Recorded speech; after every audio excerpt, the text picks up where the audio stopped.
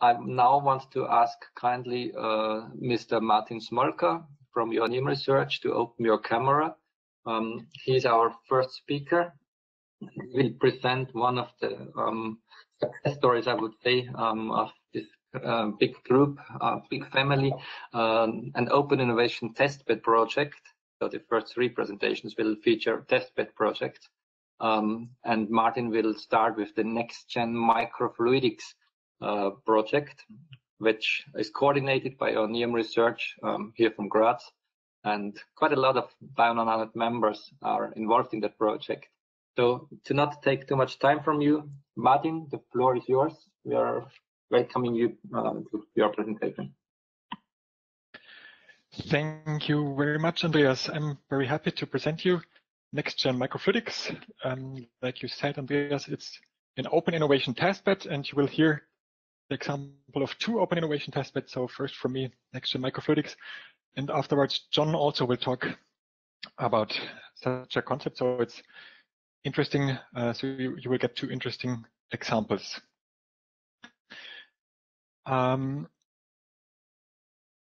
So first of all, here in this open innovation testbed, we are working on microfluidics. And for all of you who maybe don't know so much about it, so when you talk about microfluidics, then we generally think of chips or cartridges which contain at least microchannels or microreaction chambers. And typically our purpose is that we perform chemical, biochemical, or also even biological processes in a miniaturized format. So we are shrinking down the size of devices for these processes. And that is very useful wherever you need to get diagnostics at a specific point where you directly need the measurement and you don't want to send samples around. So, for example, measurement at the point of demand.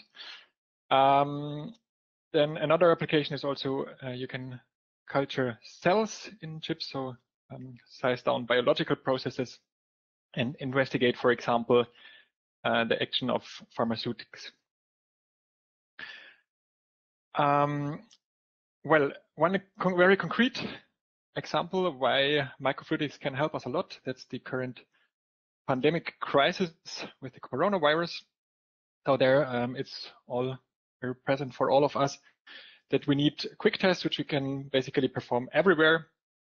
And there microfluidics is bringing up a lot of innovative solutions for that. But one important point here is that so the manufacturing of such chips, so microfluidic chips, is typically, so the cost for the manufacturing is rather high because the processing is done in single chips, so like, for example, injection molded cartridges, and that also limits the throughput of the production.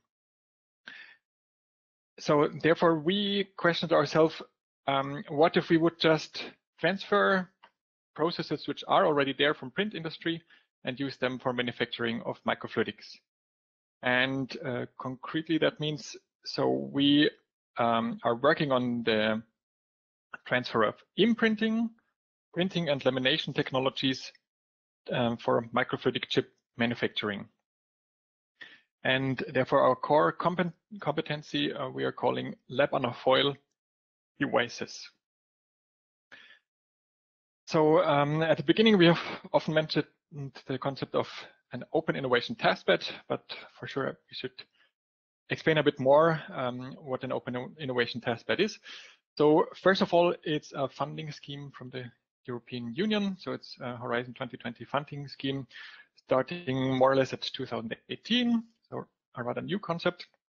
And the idea behind this is to take pilot line facilities which are already quite advanced. For example, from previous EU projects, to connect them together and then connect them with others and upgrade them so that we are forming an open innovation testbed, which is then open to external parties to scale up their applications. So the pilot network should be so connected that we can work together and scale up external requests.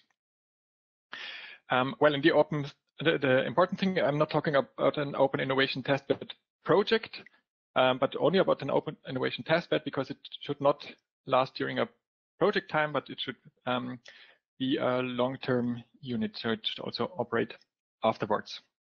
So the project is just for ramping up the whole thing, and it should carry on afterwards. Good. Well, we said that we want to connect pilot lines. So the important thing is that they can play together, and the whole connection makes sense. So therefore, we cover the entire value chain. So include design, material development, and also machine development, so the production process development, and make them useful for concrete microfluidics applications and for final manufacturing of devices. And yeah, we have partners from medical sensor diagnostics, from medical diagnostics field, from cell culture applications, bioprocess applications. And yeah, the important thing in the backbone, we have established and well-known scientific organizations. And that altogether is the Open Innovation Testbed NextGenMicrofluidics. We said that we should be open in the end. That means that we also need to address a lot of different demands. And therefore, in the project, we are working on 5 applications. So for our EU project, first of all, that's already quite a lot. And so we really work on a broad range of applications. I don't go in too much detail, but just showing the sectors. So food monitoring, medical diagnostics, and very current application also a coronavirus antibody test. Then smartphone-based home diagnostics. Then these cell cultivation lab on a chip applications, and finally sensor for bioprocess monitoring. So that is already part which is fixed part of our project. And with these applications, so we are working, like I said, on these 3 main pillars of technology. So first of all, we need to produce the microfluidic structures, which we do by imprinting on foils, either on thermoplasts, we can do that, patterning of thermoplasts, or by patterning of UV curable photopolymers on foil substrates. So these technologies we are covering. And then after that, for biosensors, we need to print biomolecules. So we have printing processes, but they are adapted to printing of antigens, antibodies, nucleic acids, as we need them in the biosensing application. Then finally, lamination is needed for closing our chips or for producing multi-layer devices. So that's the zoo of equipment we have, of pilot line facilities we have. So that I don't want to show only rendered pictures. Everybody could do that, but we really have the devices behind it. So here you see microfluidic structures rolling out of our 2 different machines. So that's the first thing. You have, so to say, endless rolls with microfluidics patterns in the first process. Then here we have microarray spotter pilot line. So there we transfer the patterned foils, and then we get, for example, our sensor spots included here. Yeah, and then here an example of our lamination equipment, so that we can really assemble complex devices. Yeah, just to give you a better imagination of what we can do with these pilot facilities with this technology. So one strong point of the technology is we can produce fully foil-based microfluidic chips. So just a laminate of different polymer foil layers. And the main advantage here is so the process parallelization. So changing from single chip operations to processing on endless foils, so to say, which increases the throughput and the manufacturing costs compared to current approaches. And here we have a concrete example. So we have previously already implemented the transfer from a standard injection molded chip to a foil-based chip. That is also part of a lab on a chip paper. And this concrete application is made for testing of antibiotics-resistant bacteria. So the device actually can take up a liquid sample here in the standard chip here or in the foil chip here. Then the sample is sucked up, flushed over our sensor spots, and then the whole chip is put into a device, which then runs a dispensing sequence with all the reagents which are needed for this assay. And that is a concrete example that we can set up a diagnostic chip with our foil technology. And in NextGenMicrofluidics, we are working on the implementation of this corona antibody test in this platform. Good. Another example is, so we can enhance the functionality of, let's say, conventional devices. So we can add functional foils, so with micro patterns, and combine them, for example, with injection molded components or with glass components. And our added value here is that we introduce a new functionality which would not be possible with the classic manufacturing approaches. And to give you one other example, which we are about to publish, but the paper is not yet finished. Here we added a patterned foil on the bottom side of a microtito plate, and the patterns here are microchannels. Actually, they are open microchannels, and the inner walls are functionalized, and therefore cell growth of neuron was possible to just be restricted to these microchannels.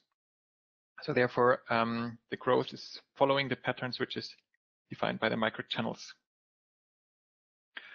So just an example how we can add new functionality with our technology. Good. Well, so far about the technology and about what it is useful for. Then more about, let's say, the logics of an open innovation testbed. All innovation testbeds have one thing in common. So they need a single entry point because we want to address external parties. We want to address you so that we can finally help you in upscaling of your devices.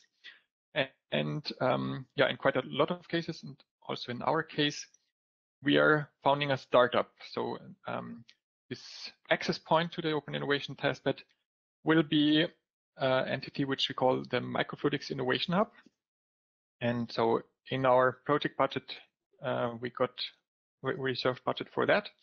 So that is for us all, that's a really motivating thing. So we are creating a startup in the microfluidics field, and the startup will do the following things. So first of all, like I said, it will be the access for you to our services.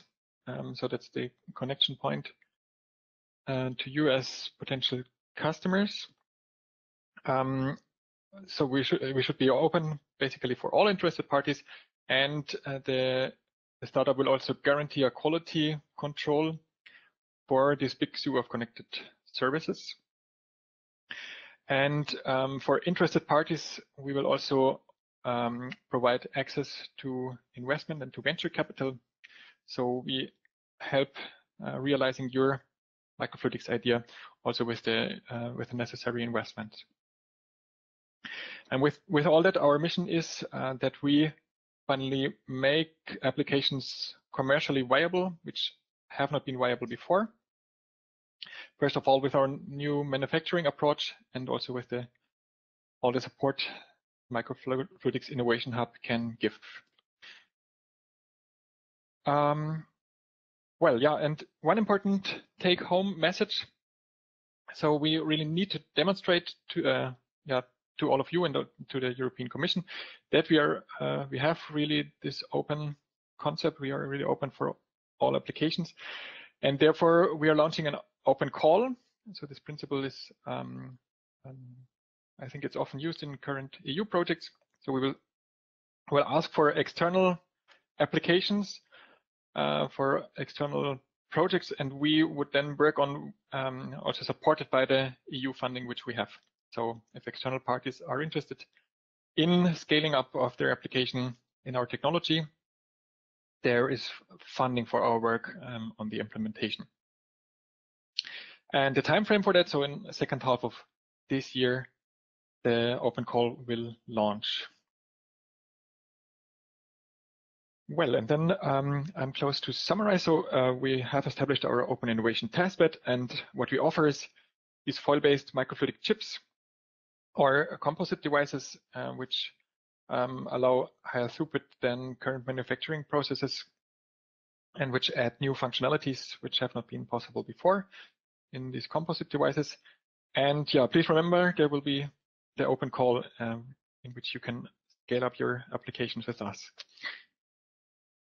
I'm pretty close in the 15 minutes time.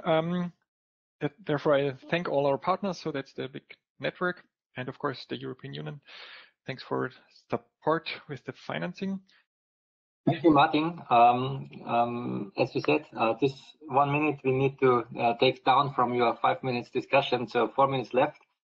Thank you very much for the good talk. I think people have got an impression what NextGenMicrofluidics will provide to the people.